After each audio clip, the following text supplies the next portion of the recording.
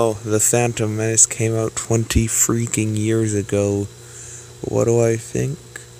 Well, I just watched it, and it's pretty good aside from Jar Jar Binks and the Gungans. Jar Jar Binks is great. Shut. Yeah, it's actually a decent movie, and people say the politics are bad, but I find it interesting, so, yeah. Also, Darth Maul is cool, and I really don't care about how lame the explanation of his survival is, because he deserved to be in more stuff. And Qui-Gon Jinn is the best Jedi. He shouldn't have died. Should have lasted to episode 4. You know.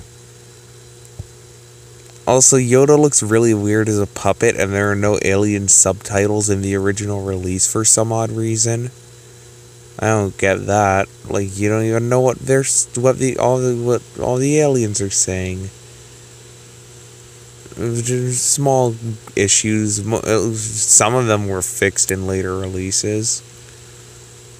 Yeah, but really the movie isn't as bad as everyone says. It's actually decent.